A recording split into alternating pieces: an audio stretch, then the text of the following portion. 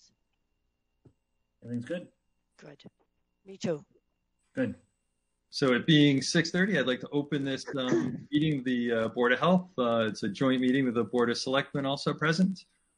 Pursuant to Governor Baker's March 12th, 2020 order suspending certain provisions of the Open Meeting Law, General Laws, Chapter 30A, Section 18, and the Governor's March 15th, 2020 order imposing strict limitation on the number of people that may gather in one place. This meeting with the Westborough Board of Health will be conducted by a remote participation to the greatest extent possible. Specific information and the general guidelines for remote participation by members of the public and or parties with a right and or requirement to attend this meeting can be found on the Town of Westborough's website at town.westborough.ma.us. For this meeting, members of the public who wish to watch the meeting may do so via Westborough TV. No in-person attendance of members of the public will be permitted, but every effort will be made to ensure that the public can adequately access the proceedings in real time via technological means. In the event that we are unable to do so, despite best efforts, we will post on the Town of Westborough's website an audio or video recording, transcript, or other comprehensive record of proceedings as soon as possible after the meeting. So I think we are still waiting a few more minutes for Dr. Ehrlich to show up. Oh, actually, it looks like I'm on. Yes, here. Excellent. Good. So I think the Board of Selectmen have one item that they'd like to get done today, and I think I have a couple of items that I'd like to talk about. I don't know if Alan, if you or Syed also have additional items you want to mention?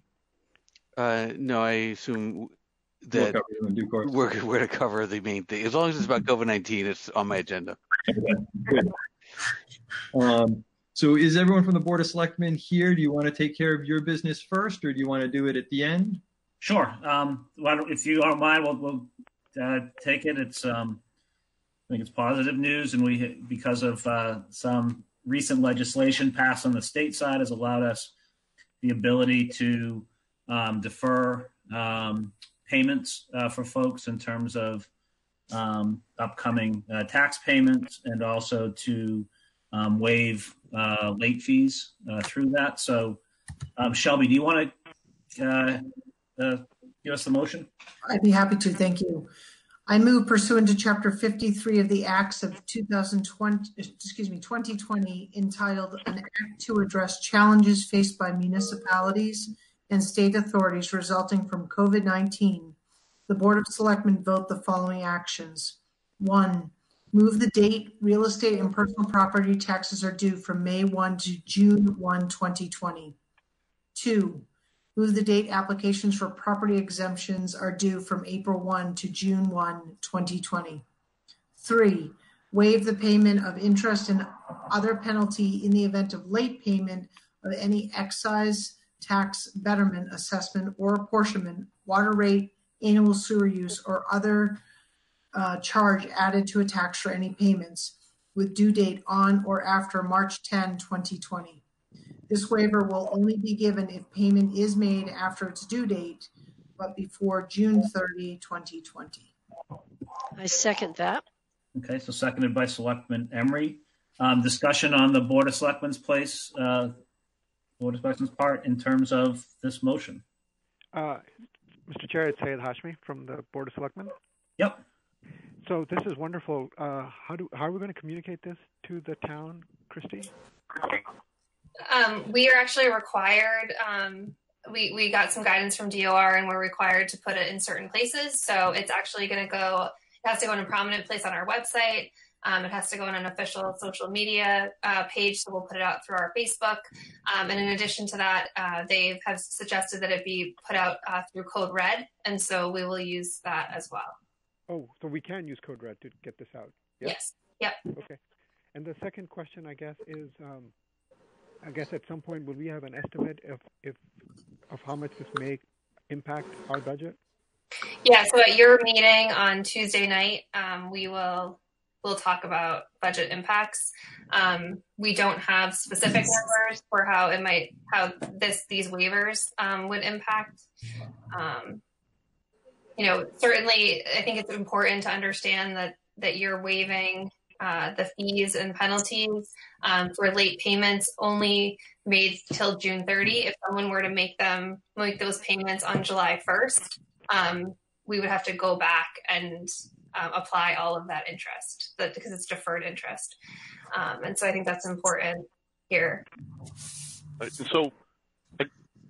so to clarify, the town will get all of the taxes and fees and payments due, Right. just not penalty and interest if those payments are late, provided they're made by June 30th. Right. So we're not losing any expected revenue. We're just losing any revenue we would have because of penalties and interest. Right. Correct. And it's really only those that only those payments that were due post March 10th, 2020, for kind of the beginning of the state of emergency. And yeah, what it's doing is what we're trying to do here, and what the state's allowing us to do is defer payments and defer penalties. So that's really what we're doing here by pushing things that we can to June 1st. And again, we're doing the most that we can do based on state law. And this state law was necessary because even if we want to do this as a board prior to this coming into place, we didn't have the authority to do that based on state law. So this allows us to do it. And what we're doing is taking advantage of all that they provided to us through this special legislation. In terms of impact to the fiscal year, the penalties and fees is a really small piece of revenue loss when we look at all the other potential revenue loss that we'll be facing: hotel, motel, meals tax, interest on earnings. So. One suggestion, there's a lot of information in the motion. Perhaps, and I'm happy to take the lead on this, working with Westborough TV, we have a PSA that is scrolling to announce this. So we have a template that we have to use, and it has to be vetted by town council. So when we have that, we can give that to Karen. Okay, thank you. Thanks, Christy. And one of the things, Shelby, is even though we're making this vote tonight, we wanted to do this as soon as possible since we had the meeting and we have it posted on the agenda that we can do that. We're doing it by ask Christy that we also will bring this up as a discussion point at next week's regularly scheduled Board of Selectmen meeting. Again, just to continue to get it out to folks and to Selectman Hashmi's question as well. We'll try to get this out as we have been doing across any and all platforms that are available. So make sure that we reach as many people as possible. Great. Thank you, Christy, for being so on top of that. Yeah, and thank you to our legislators for supporting it. Absolutely. Absolutely. Any other questions on this? If not, okay, I'll take a roll call vote, and let's start with Selectman Edinburgh. Edinburgh, yes. Selectman Hashmi. Yes. Selectman Emery. Yes. Selectman Marshall. Yes. Selectman Johnson, yes. So it's 5-0 via roll call vote. And Dr. Walsh, back to you. That was the action we needed to take. Thank you. So on my list, I wanted to kind of get Steve to review the numbers. We present a report to the Board of Selectmen on Tuesdays and Fridays. And then also the other three main items that I had were to talk about construction in town, to talk about any new action that we may want to consider regarding parks, and well, I'm not sure that we'll take any action on it, anything that might relate to a curfew that I know some cities or towns have done. So on the first item, I think, Steve, if you want to take off with the kind of the numbers for this week. Sure. So I can do that. So I'm sure you've all seen the report from Tuesday that I submitted. I'm happy to say, although I'm a little bit hesitant, that we had no new cases today, so it was a good day. But as of Tuesday, we had 16 new cases, and which brought our total confirmed and presumed up to 41. People are coming on, they're going off. Many of those new cases were part of our long-term care facilities in town. If you've been paying attention to the governor, he has a pretty strong task force out there right now. The National Guard is going around, they're testing long-term care facilities. That's a real, like a bullseye that he has to do. And that's where the majority of the new cases came from. As far as right now, we're still pretty much 50-50, female and male. It's pretty much 50-50. The age group is spread out, but, a lot of the newer cases are in the above 70-year-old age range. And, many have been recovered. There's a bunch at home. There's a bunch that have recovered I can answer questions if you want. I have a quick question. Yep. So the National Guard has already done hours in Westborough? They have, and I think they're coming back. Sometimes when the information I got, so I got information Saturday that they were coming, but then I found out they had already been here on Thursday. So sometimes the information that gets to me is a little slow. So I believe they might be coming back to do a couple tests here and there also. It's very fluidly. So just because someone tests negative today does not mean they won't be positive tomorrow. So this thing's in motion, and I think they're available to come back as needed. Mm-hmm. So do they test the staff as well as the patients? I'm not sure about the staff. I think I know for the patients for sure. I don't know the answer to that, Lee. Thank you. Sorry. Yeah, That's I do okay. know that the state does prioritize testing of both healthcare workers that are working in long-term care facilities as well as the people in the healthcare facilities themselves. Whether they got tested or not, I don't have access to who was tested, but I can tell you that they're both on the priority list for people to be tested. I can also tell you from my own experience that if someone in a long-term care facility has come in contact with someone who is positive for COVID-19, they get sent for testing. I am anecdotally aware of people that were tested that worked at a local facility. Good. And do we know if our local facilities, and I probably should know this, and I apologize, but are they shut down from outside visitors at this point, or? Yeah, so they should all be shut down from outside visitors. I think that there's still obviously healthcare workers going in and out, and I think that sometimes they might be moving some patients around. Yeah, and the healthcare workers are screened on a daily basis before they enter the facility. So, they have to take temperatures, they fill out a screening form as far as any symptoms, that sort of thing. So the places are pretty much on lockdown for the most part. And that includes healthcare workers that are visiting as well, not just theirs, visiting that are hired by families or the facility as contract workers. Thank you. Good. So, Syed or Alan, do you have anything about the numbers, or shall we move on? I just wanted to share a couple of things about the numbers there. One, it was just really interesting. There was again, this is not peer-reviewed scientific literature, and so you need to take it with a huge grain of salt, lots of salt. But there was an analysis done by UT Texas, which was kind of very interesting, that looked at the probability of community transmission across counties, depending on the number of cases in the county. So, for instance, if you had a 0 case, the probability of community transmission was considered 9%, even though supposedly you had no cases. And if you had 10 cases, the probability of community transmission was considered 95%.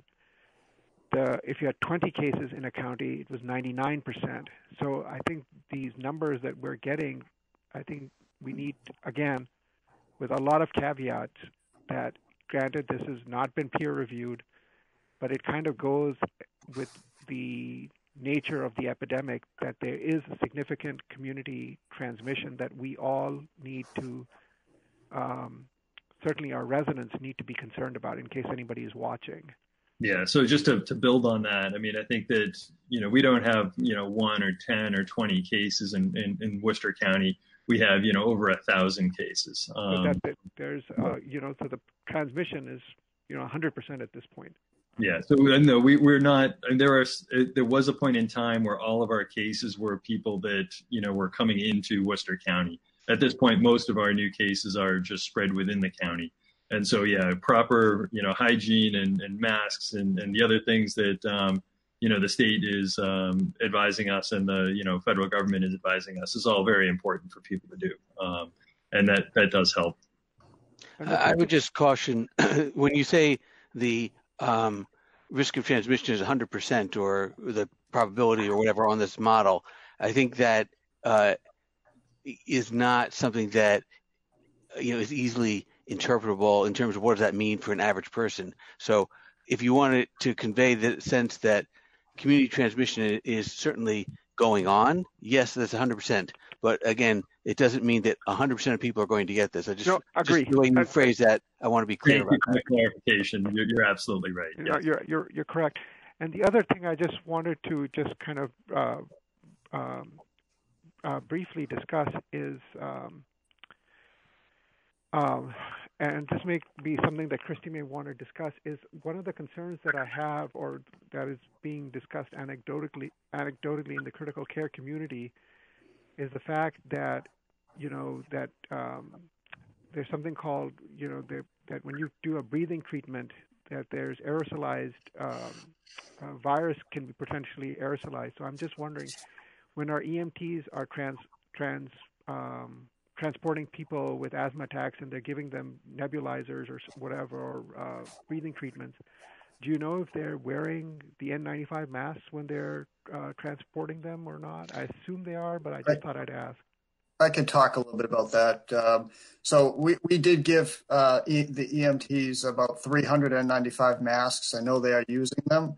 And they also got surgical masks. So, if the person they're picking up has respiratory problems, they're putting a surgical mask on them. Now, as far as if they need to use breathers, things like that, obviously that doesn't work. But they are using personal protective equipment.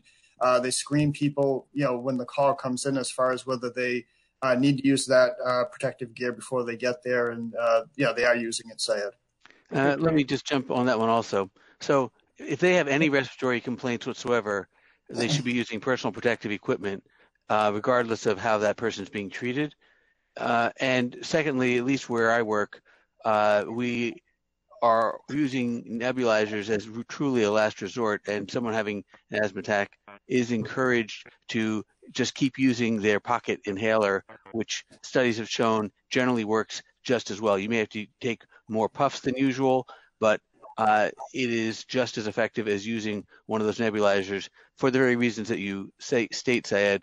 The nebulizers do spew the virus all over the place. All right, and then just, Nathan, do I have permission just to keep just another couple of things? Yeah, you can make another comment if you want.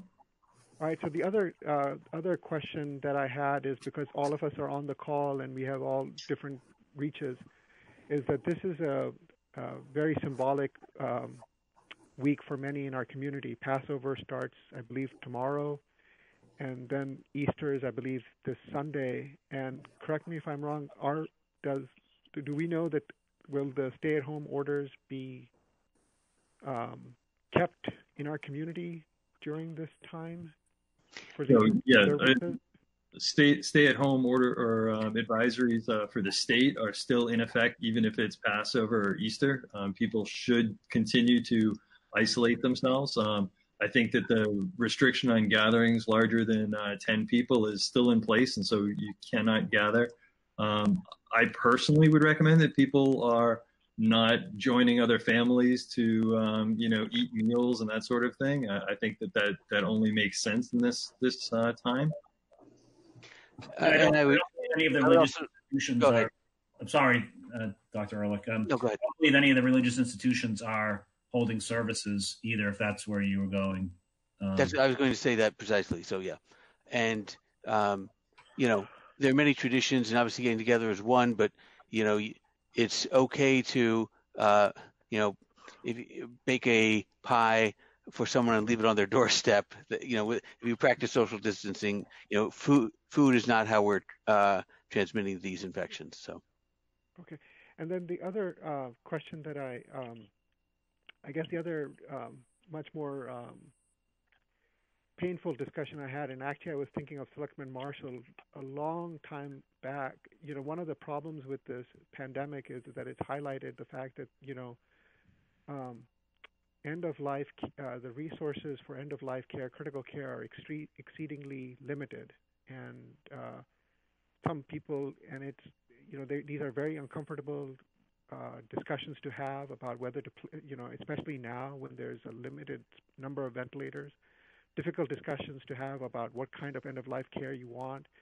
And I remember at some point, Selectman Marshall had mentioned that she had, and Shelby, I'm sorry to put you on the spot, I just thought about it last minute, that there were, I don't know if we as a town or whether we working through community groups, I know we have a group of people working in a task force which Shelby's involved with, whether we want to have a discussion or encourage a discussion or at least get people talking about what their wishes for end-of-life care are. And along those lines, if I remember correctly, the senior center used to have something called the Vial of Life, which I think the EMTs know about, where they would list all the important medications so that if something happened, if the EMTs came to someone's house, they could immediately go, and I don't know where it's kept, but it's kept in a specific place. And I didn't know if On the refrigerator. Is it in the refrigerator? On okay. it, on the refrigerator. On the refrigerator. So I'm just wondering if these measures or these discussions or these ideas are worth discussing in the task force that we have set up and potentially spread widely throughout the town. So I'll just stop there. So, if I may, I don't believe the Vial of Life program is active anymore. It isn't? Oh. It became an issue where there were too many, the people who are using it have too many medical changes, and you have to update everything on paper and stick it in the fridge. And with the availability of electronic medical records, it's less of an issue. If I may? Please. So Syed, great comment. I appreciate you including that. And that's the type of thinking that we welcome on the task force. I won't spend the time here talking about the meeting that we had, albeit to say that it was a fantastic first kickoff meeting. And I do think that these are conversations that we could certainly undertake.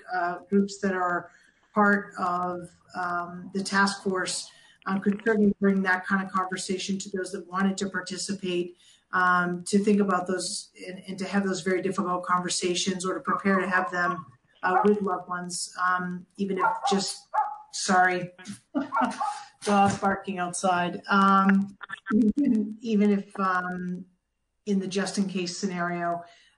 We can also talk about a number of kind of related things in terms of, here's a form for a healthcare proxy, all those kind of things that folks should have nearby at this time. So good question. I did jot it down for the task force. Good. No, I think it's an appropriate thing for the task force to include some of those things. And just as a reminder for anybody who might be watching, talking about end-of-life care, it's easier to do it when you're healthy and you can do it without the pressure of having somebody, in the hospital.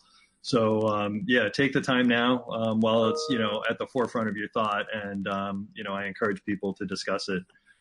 As far as the last thing I have about the numbers is that I wanted to talk a little bit about the trends that we're seeing, especially at the county and the state level. We've been, over the past week, we've been mostly averaging for the county about a little over 100 new cases a day. And at the state level, I think it's been about 1,200 new cases a day. It's been fairly flat, and some days higher, some days lower. It's hard to see a trend if it's coming down or going up. But we were in a period where it was going up, and now it looks a little bit flatter to me. The social distancing that we put in place at the state and the county level really is having an impact. I think if you compare our trends of growth with places that haven't done the social distancing that we have, if you look at like a Louisiana that has, still had Mardi Gras and had barely, come to grips with the fact that social distancing was important, we can see that the growth in new cases there is much higher than in the places like Massachusetts. I do want to say, though, that Worcester County has probably is the highest county in Massachusetts as far as our growth rate. So there's still more that we can do in terms of social distancing. But I think at one point we were at 50% increase per day. It then dropped to 30%. And I think now we're averaging maybe closer to like a 17% increase.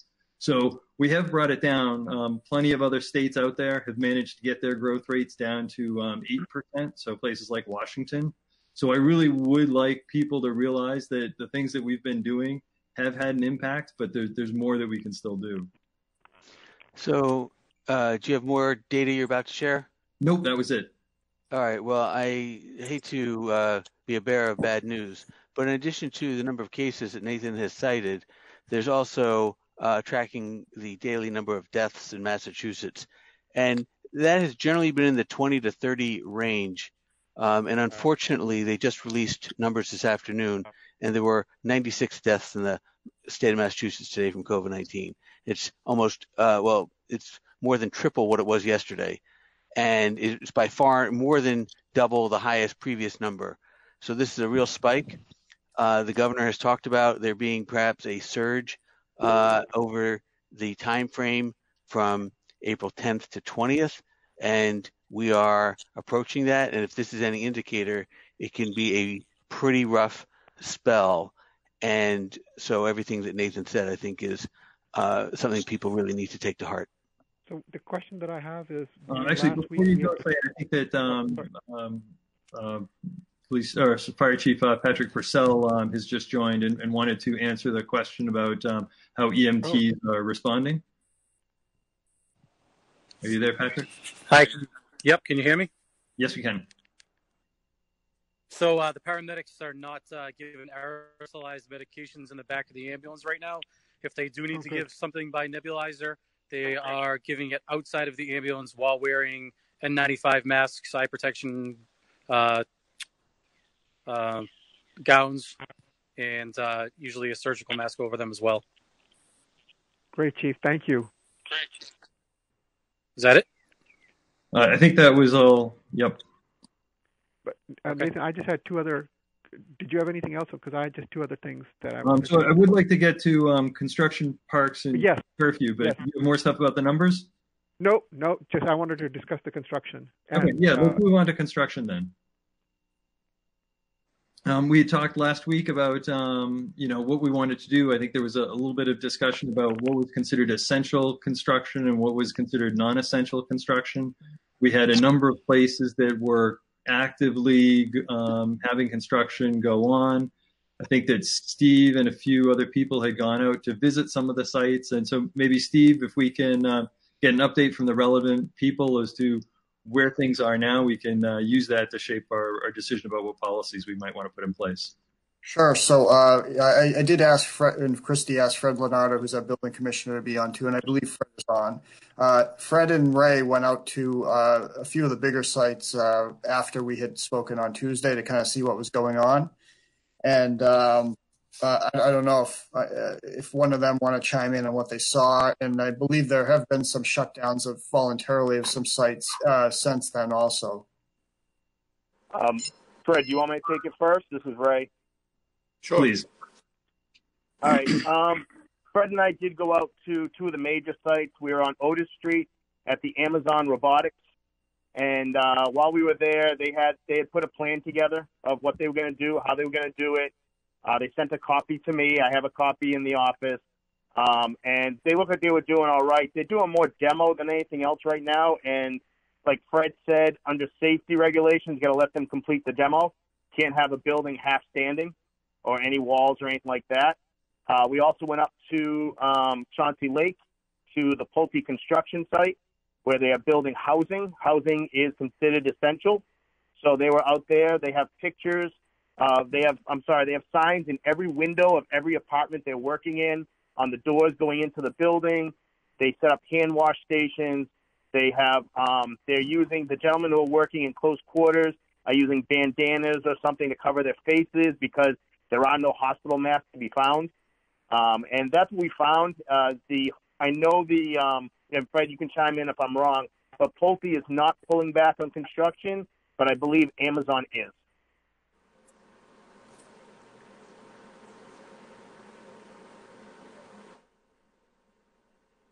Are you there, Fred? Did you want to comment? Sure. If you can hear me. I'm on. I don't know if you can hear me. Yes, we can hear you. We can hear you, Fred. Okay, great. So this is where we stand with a few different projects. 50 Otis Street, Amazon. I spoke to them Monday. Their field operations individual has said that they've shut that site down. So at this point in time, they are not operating. I haven't been onto the site, but I'm going by what I've been told. I can certainly visit the site if there's a desire to do that. But they said they have stopped all construction. They've been advised. Some of the companies have been advised by their counsel to where they stand on things. They may try to petition the state as an essential function, but right now they've shut down. Moving on, 800 West Park Drive. We went out there. They're actually winding down as well. They had asked for permission to close up part of their first floor because they had glazing that was open and the building was open to weather. I didn't see that being an issue. So on a very limited basis, they're supposed to be closing that project down. They thought it'd be another week or so they can get it weather tight. There's a church addition going on right across from Westborough Country Club. I think it's 120 West Main. They had started an addition several months ago, so they've had asked to continue just closing that addition up, which again I thought was reasonable to secure the site. Pulte, we just found out today, they're actually losing working members. So albeit they can continue, they're having a hard time getting the crews to physically come out and do the work. So they've actually started to slow down significantly due to the fact they just can't get people out there. But they don't plan on stopping necessarily, but they don't know where they're going to be as far as getting help out there to work. And then interestingly enough, the corner of Turnpike and Lyman, because there's a ReadyMed there, they've interpreted that to mean that they can consider that essential function, and they continue to do construction according to the property owner. So that's where we stand on several different sites. And what about Fields? Fred, have you been to Fields, or do you know where we stand with Fields by any chance? That's a good question. No, I didn't. I thought about that, but I didn't get out there. I don't know why. So I can certainly reach out to them and find out where they stand in the process. Because I don't know. Go ahead. Fred, do you hear me? This is right. I drove by today. They are working on the outside of the building in machinery. I didn't see anybody else, but there was like 6 machines going today when I drove by around 9:30 this morning. Yes, Syed, this is Shelby. It is all excavation, land moving, and foundation work. And I'll just jump in. Ray and I were out at Silver Hollow today on Mount Pleasant. They are doing utility work out there. They're working on the septic and looks like running some kind of utilities in the street. But minimal people out there. I'd say 10, if that.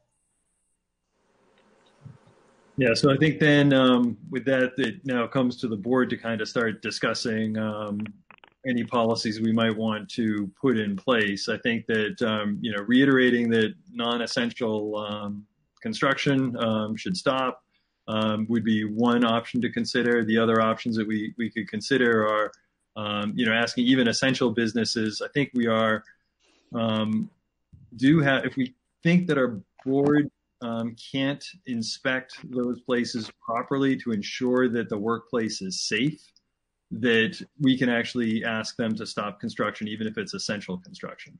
I think that's not favored by the state. I think the state would prefer that all essential construction go.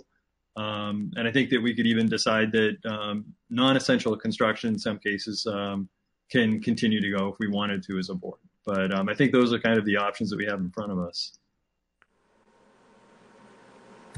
So from my perspective, listening to the reports that we just heard, it sounds like most places are either acting appropriately or, doing things to prepare for cessation of work, but doing work that really does need to be done before they can get to that point. So I'm not hearing anything that makes me think that there is a problem the board needs to take action on through the form of resolution. Although, what about so something like the ReadyMed that was mentioned, where it sounds like construction is ongoing and not going to stop, and it may or may not actually relate to an essential business. It might just be other property.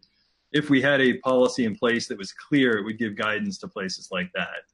But I do, we have a lot of responsible parties already in town, and I think they are doing the right thing in terms of securing their site and getting ready for an extended closure. So I will say, for what it's worth, I did not know there was a ReadyMed going in there, and as I am employed by ReadyMed, I will not partake in this particular discussion of that facility. It's not a ReadyMed. It's a quick clinic, but it's not ReadyMed. Okay, that makes me feel better. Yeah, it's Convenient MD, I think it's called. Sorry, Nathan. What about Yes, Pulte? so Pulte is a considered housing, and so I think that the state considers it essential construction. And so I think as long, we'd have to make a determination that our board would not be able to inspect them enough to, make the workplace safe. And that would be the only way that I think we would be able to tell them that they have to shut down. But certainly we can put in place practices that they have to have. I think we already have hand wash facilities and all sorts of other restrictions, and they're following all those guidelines. We have certain spacing that we have in place, requirements around, and it sounds like due to just lack of workforce, they're going to be meeting some of that anyway. Okay. So I'm not so worried about that, but I'm certainly open to, if you guys are worried. So I have two questions, and this may be for Christy or for Fred or the board. Is it possible to get like a report, and I don't want to generate work, inappropriately for Fred, because I know our department is stretched. Is it inappropriate to ask just to get a follow-up, like in a week, like where people stand? So that's my first question. My second question, I guess this is to Shelby, because I think Shelby is part of the school building committee. Yes. As Christy is. The thing is, Fales is a, for want of a better word, is a town project. And so I think as a town project, our bar on making sure that the worker safety in that project should be higher, not lower. And I don't know how to phrase this, but I just want to make sure that, that we should do all that we can to make sure that those workers who are working for us as a town are not put at risk because of the actions of the town. Can we take these one at a time, Nathan? Yeah, let's do it. Let's first do the essential places. This would include Pulte, and I think that there might not be any motion required for that, because I think we might let them continue to do construction. I will say that while we're in this crisis phase of the infection, where we potentially are having a significant increase in cases and mortality, that I would like a once a week check-in with the sites that are open. I don't think it needs to be a fancy report, but just something I would like to know that somebody's assessing the situation so that we can evaluate what we're told in light of new data that we're getting in terms of cases and mortality and things like that. I think that's reasonable. Go ahead. Sorry, this is Ray. I am in email contact with the person in charge of the site. They had to, Fred was there with me. They had to name someone as the COVID safety officer on site. I am in direct contact with him once a week, and I will be getting reports from him once a week, emails. I will be stopping by once a week to see how things are going and if there's any issues. That's Is that for Pulte? That's for Pulte, Ray? That's for Pulte, yes. Isn't it also true for the other sites? Because I mean, that was very clear in the state's construction guideline. Well, every place that I visited with Fred, they all had guidelines that they were using. Okay. Pulte's the one that I have. Everybody had on site that we met with. They all had a safety officer. Right. But like Fred said, the one on Otis Street is closing down, so that's one I won't have to worry about. I can stop by Fales. There's 3 different companies working at Fales right now. One was doing septic, one was doing land. They were moving land, and there was another company on site when I was there. I can check with them and make sure they have a policy on site, and if they have a site manager who is actually the safety manager.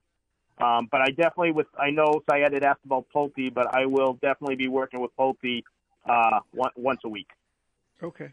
Can I just have one thing, and maybe I'm wrong here, but Steve, sorry to interrupt you there, but when I had read the essential projects, I thought that construction for educational infrastructure was still on the essential list, and I may have misread that, but It is. It is. So I would assume the Fales would fall under that? Yes. Yeah. So maybe to move things along, if I could just propose, I think we have the manpower to go to these sites between Ray and Fred. I think Fred would help me out. So if it's okay with everybody, why don't we just try this week and next week to make an inspection and then report back and make sure things are where they need to be. And then what about the workers at Fields? How are we? I mean, are we just? And Yep. I'm perfectly okay with Ray touching base with them, and if they have a safety person that's working with the workers, then Yes, that's fine. this Go is ahead. Shelby. They absolutely, Gilbane is well aware of the state's communications, expectations, policy around safety specific to COVID-19. Ray, I can connect you with Steve Durrett, chair of the school building committee, Okay. and our owner project manager and Gilbane's site manager, so that you can make sure you have a direct line of contact for any questions that you have. All right, thank you. Shelby, just to that, anecdotally, I just went by there this weekend just to look at it. The entrance gate where Gilbane's, they had the fence all around and locked in. Prominently displayed right at their entrance gate is all the signs and requirements and the temperature testing and all that. But I think Shelby was spot on with that's just anecdotal on my part, and it's not. I wasn't there watching them practice it. It was just looking at the posters they had on the exterior of the fence. But having our inspectors out there, I think would be a good next step.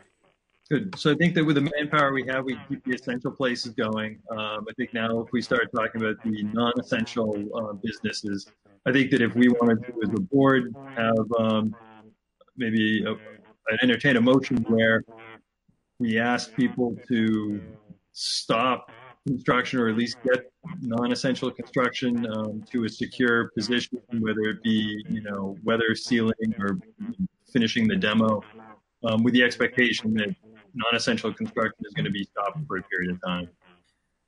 Excuse me, Alan, I'm hearing some feedback from Nathan. Do you know, does somebody have their mic on that needs to be turned off, or?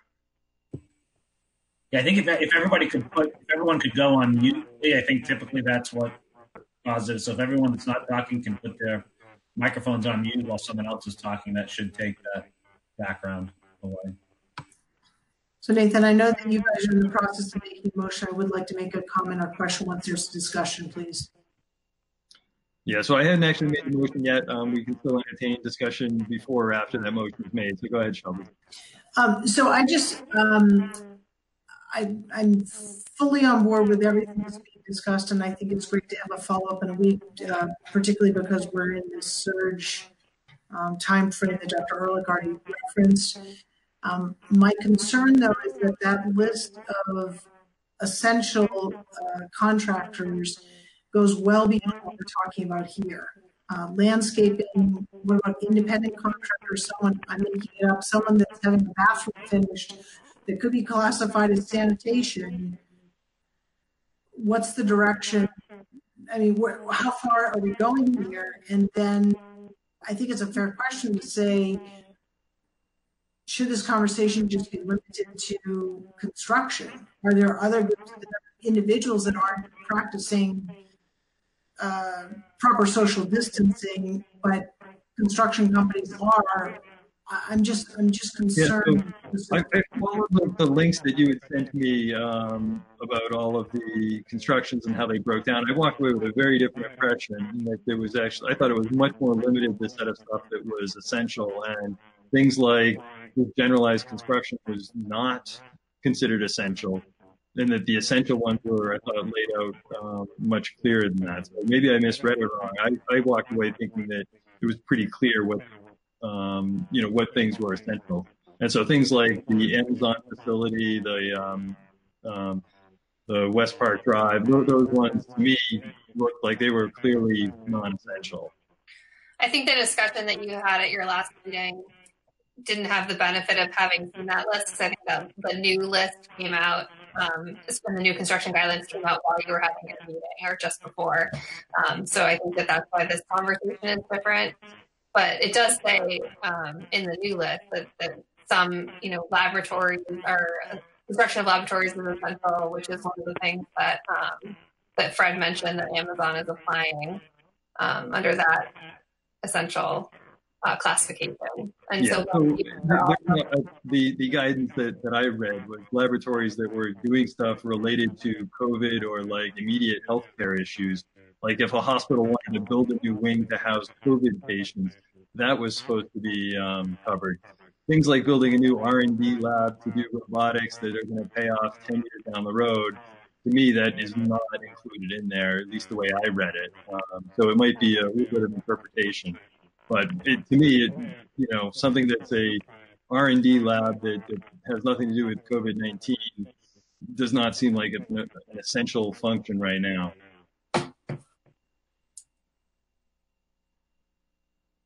Do we have, I mean, certainly hearing other people's points of view, I don't know if Alan or Syed, if you've looked at any of these essential lists or. So I did look at it, but yeah, I see we're getting comments about ongoing feedback, which I've certainly been hearing. So again, if I'll talk for like maybe a minute and a half, so everyone else can just mute for a second.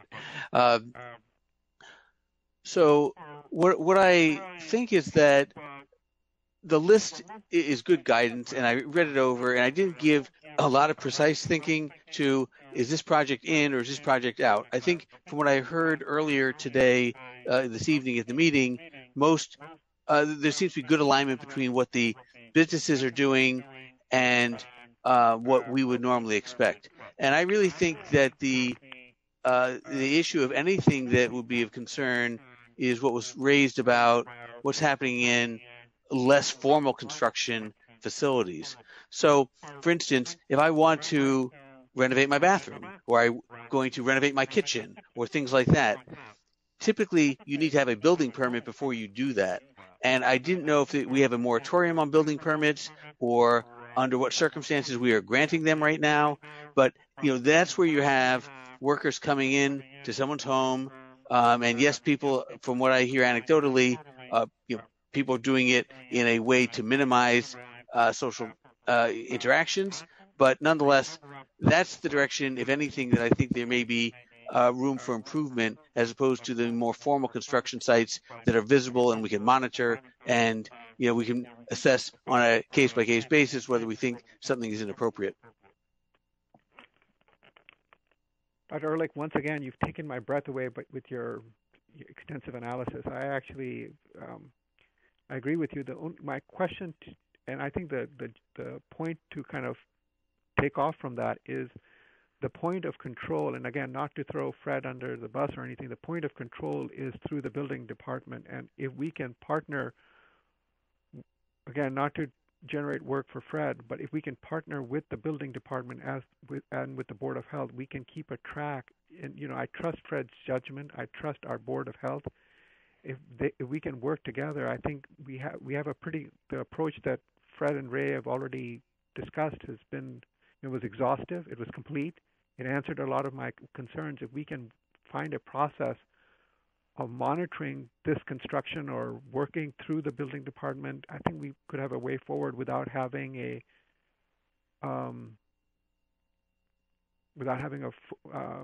motion. Does that make sense?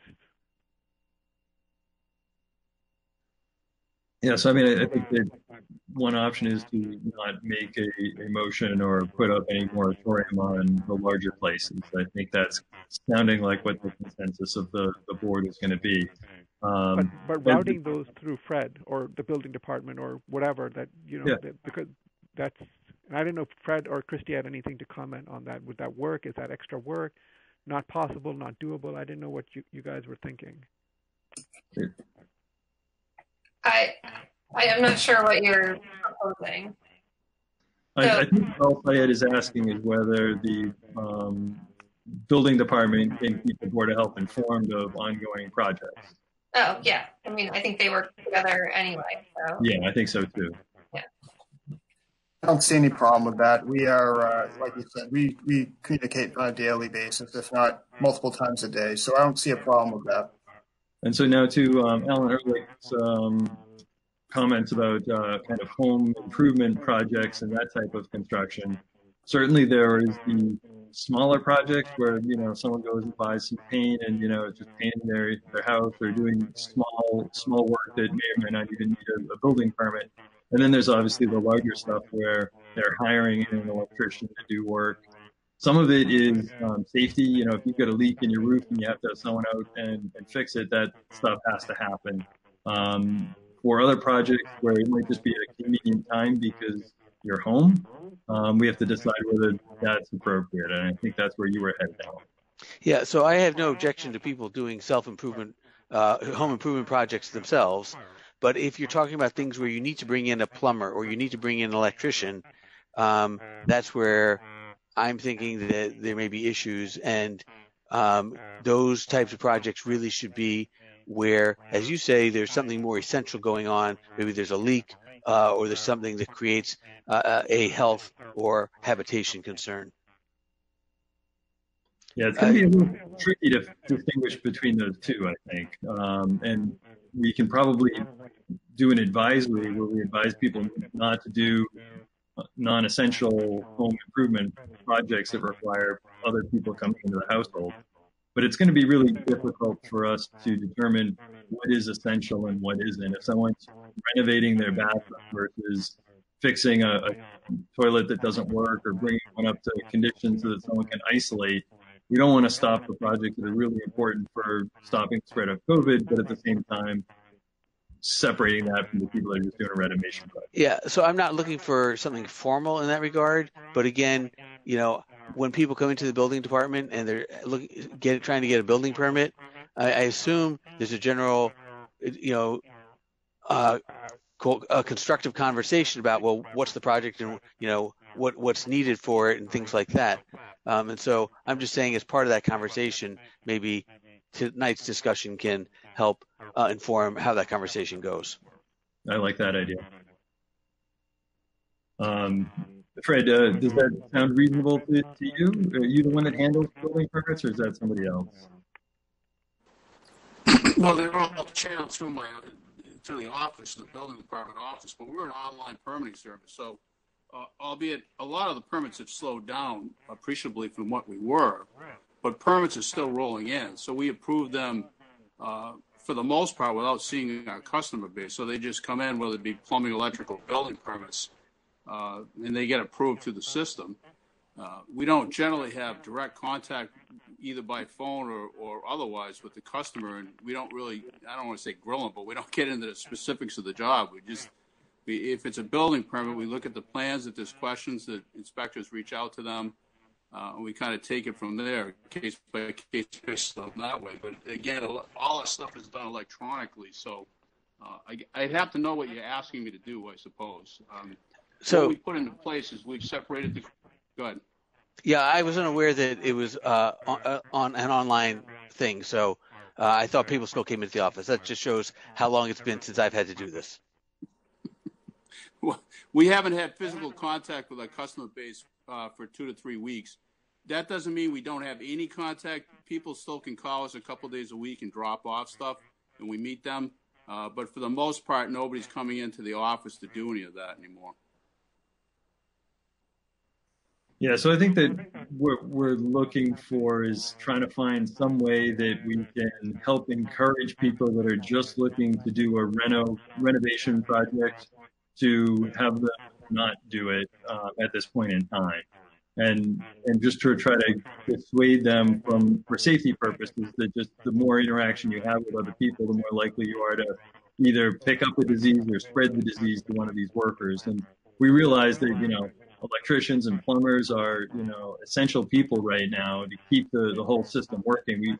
We want to keep them healthy. We don't want them going to places they don't have to and get sick from somebody just because they can. And so we're trying to figure out where we can put some of those things in place to kind of slow the process down. So maybe, Nathan, maybe the best thing is simply if it's possible on the site where people go to request a permit, that there be some kind of advisory up just warning people along the lines of what we're saying. I don't know if that's a big problem or if that'd be easy to do. Maybe Christy knows the answer to that. Are you proposing that that Fred just work with each person to see? No. I'm proposing that we just put something on the website where you would file your application that basically says, attention, during this COVID-19 epidemic, non-essential construction projects involving bringing workers into individual homes is discouraged, or something to that effect. I think that's fine. That's easy to do. That we could definitely do. Okay, I'd be on board with that. Syed, do you think we need to go any further? I think that's a great. Alan, I think that's a great idea. I think this is. I think a lot of other businesses have kind of like this flyer that comes up, like it's COVID-19. We're not going to. So I think this is great. Great idea. Okay. Anything else we need to do with construction-related topics?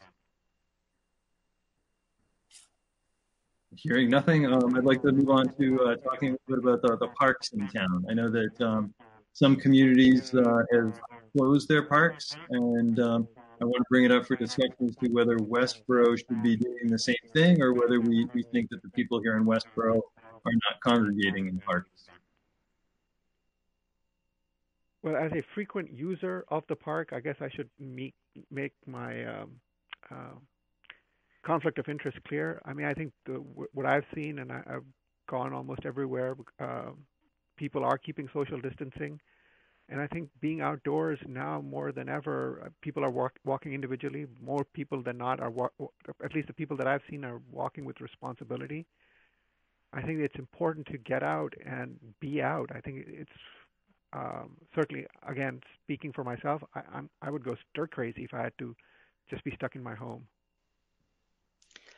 Nathan, may I? Go ahead. Tim and I walk down to the high school almost every day, and we go around the track there. And what I'm seeing is very few people, maybe 12 at the most, but they aren't together. I see everybody far apart, like maybe two kids playing lacrosse and about 12 feet apart. I see single people jogging around. They all seem to be very healthy teenagers, but being very good about the social distancing. And I haven't ever seen, I think, more than 12 people at a time down there on the high school. So I think that's a really nice place for people to be able to go, and it seems safe now. I also see parents every once in a while on the brook, on the side of the brook with like a toddler or something, just sitting on the grass overlooking the brook. So that's one place I'm noticing, and I feel like people are being very good there. Yeah, so I've been to the track too. I've seen similar things as you. The places that I haven't been because I don't have any little kids are places like the school playgrounds or the little kid parks in town. Obviously, those places I'm worried about, but I just have no insight into how they're being used right now. We already closed the playgrounds. Yeah, playgrounds are all closed. Yep. Yeah, the playgrounds are taped off, and anecdotally, as I drive by them, which I'm out and about enough to see them, I'm not seeing anyone even just on the play surface. And does anybody know anything about like maybe the dog parks or places like the Freedom Park? Those trails are pretty actively used, as I understand it, and that where it connects over by Mill Pond in Andrews, actively being used by lots of different people. I can't. We don't officially have any specific dog parks in town. We have leash laws and responsibilities of dog owners, but there is no specific dog parks per se in town. Not yet. The dog park at We're getting them soon enough. So I would just say that first of all, I go at different times to the track, obviously, than Selectman Emery, because first of all, I go jogging there, and I'm not anything you would call a young person. And but I do agree with most of her assessments that people space, and even to the point of as you're passing people on the track, people are several lanes apart and things like that. So for the most part, I find that's pretty responsible. If I see people, not practicing social distancing at all, for the most part, I see them walking on the sidewalks of Westborough. It's not in these parks. So clusters of 4 or 5 or 6 youths at a time will go walking together, which, okay, I'm not saying they, maybe they're all related, I don't know, but they seem close in age. In any event, the point is, I don't think the parks are a unique source of problem, at least as best as I can tell. I have not spent a lot of time in the parks. I drive around though, from for whatever reason that I need to be out and about. And like I say, I see more issues, just people walking on the sidewalks, than I do in more formal settings such as the high school. Yeah, this probably doesn't apply to us too much. I think it was mostly those places that had some sort of attraction, like a beach or something like that, where they had large numbers of people coming, especially from out of town, and so they were closing either the park itself or the parking at the parks. But no, I think that probably it sounds like we don't want to take any action then on this. I know. I think it was great that you brought it up, but I don't think right now we need to take any action. I think we can just let it slide for now. So the last item on the list of things to consider was a curfew, and mostly it was just to bring it up to say that we don't necessarily need to implement one, but to give you guys the chance that if you thought we did, at least the chance to explain why you thought we might need one. But I think like places like Boston have one where at night they don't want people out. I frankly feel like if people want to go for a run later in the evening or go out, I mean, if anything, it just spreads out social distancing. So I don't necessarily have a problem with people being out. I'll say half jokingly that people ask whether we already have a curfew in Westborough because they say the sidewalks roll up by 8 p.m. Yeah, right. Which is okay. Yep. So I agree with you, Nathan. I don't see the need for any action. Excellent. So, Syed, you said you had a couple items. I think I'm all done with just one. Just to wrap it up. Sorry, I just wanted to circle back with something. Steve, the governor has put out or had mentioned something about the working with partners in health to have a tracking mechanism for contacts. Is that going to be in our town? Is it going to work with you, supersede you? Do you know how that's going to work? Yeah, we were. So we got some very good news on Friday that DPH is partnering with a lot of the schools of public health, their students, to help us with contact tracing. We've applied to be part of that program. I got an email message today saying that someone will be reaching out to me shortly. So that will be very helpful as far as if we get a big influx of cases, to have some help in tracking, the contacts and that sort of thing. So I've been very lucky right now with the staff. It's been great. And I'd like to say thank you to Judy Noonan, who is one of the head school nurses who is helping me. But, when this contact tracing comes online, it will surely help us out a lot. Okay, great. Thank you, Steve. And if people have concerns, they can always reach out to you to discuss further, right, Steve? Yes? Yeah, I'm in the office, so just give me a call. Thank you, Steve. Thank you. Yeah, I think the one other thing that came up today at the State Department of Health call that I was on was that there are a number of new tests that are out on the market, and I guess especially some from overseas. And they just wanted to put out a warning that make sure that if you are buying any sort of test, that make sure it's FDA approved, and that if you don't get a test that's not, if you have one that's not FDA approved, then that means that they might not have done a lot of the validation trials on it. So just for the public out there, be aware that the FDA does help regulate tests, and that people are selling things that might not be regulated. Do you mean like over the counter? I didn't hear the address. Yes, there are people that are selling over the counter or do it yourself, take home, type of tests. And I think especially there's an increase in interest in like antibody-based testing. And the antibody-based testing is not considered the gold standard. The gold standard is still the PCR-based tests. And so a little bit of buyer beware if you're actually going out and trying to purchase your own test.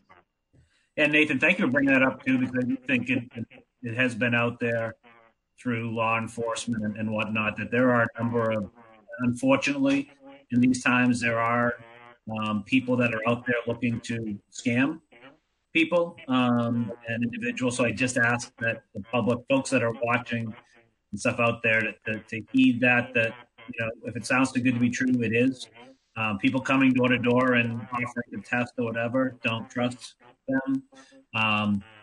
Ask questions. Feel free to call whether it's the state or whether it's the town. Not that I want the Steve to get inundated here, but unfortunately, we do have folks that will use this as an opportunity to prey on just encourage folks in town to be diligent and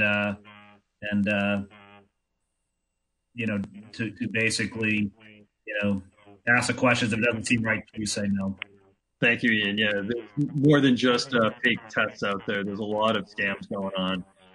And I do think anything COVID-19 related, whether you just think it might be a scam or anything else, there is a state number 211 that you can call and ask questions. And so that might also be a great resource to call into to ask, whether something is real or valid or should be followed.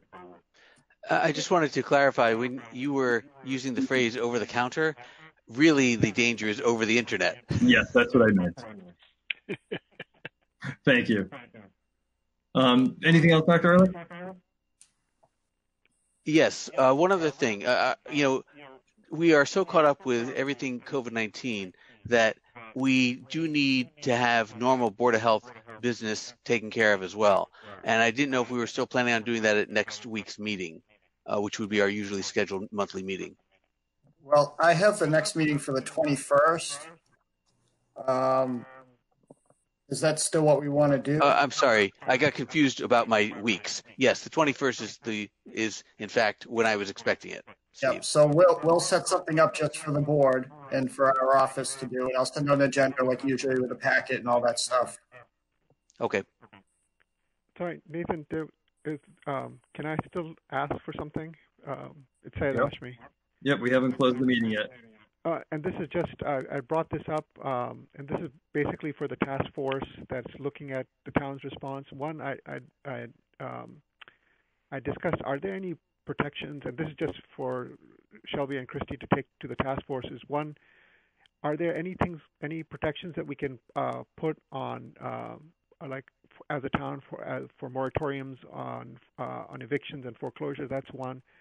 And then I just want to make sure that we as a town have a policy or a process to provide quarantine lodging in case people need it.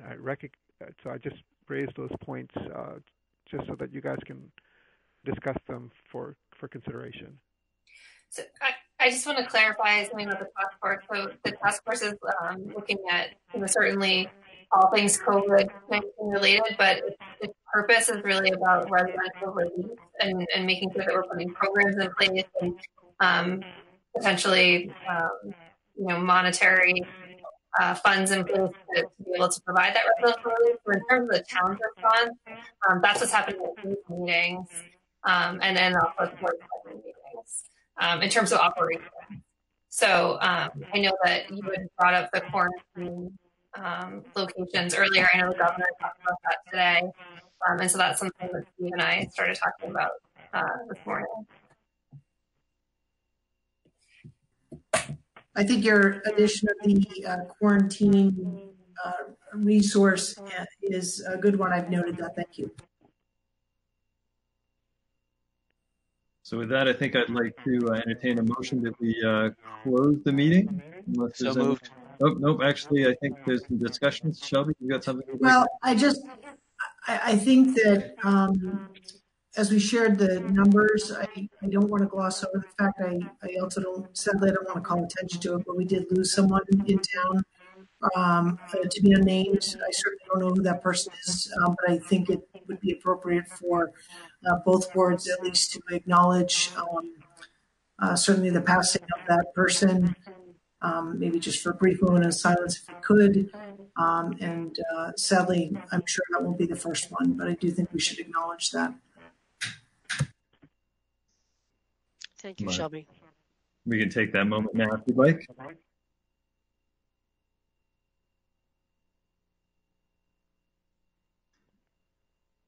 Okay, so now back to the motion on the table, and that's to end this meeting. I do think that, as Shelby said, that it is probably the first of several, hopefully not tons of people that do end up passing away. This is a very serious illness. And we will be having our meeting every Tuesday for the foreseeable future while this is going on as far as the Board of Health. We're welcome to entertain the Board of Selectmen joining in. Do you guys want to close out your meeting at the same time, or are you guys going to continue after we're done? What's your plan, Ian? No, we're going to close out at the same time. Just one thing to note, we'll work on this. So we have our regularly scheduled board meeting for next Tuesday. So we have a number of things that we need to handle as regular business. So we'll just coordinate as to appropriate timing for this joint meeting, knowing that we'll have additional meeting. And it sounds like you will have that on the 21st.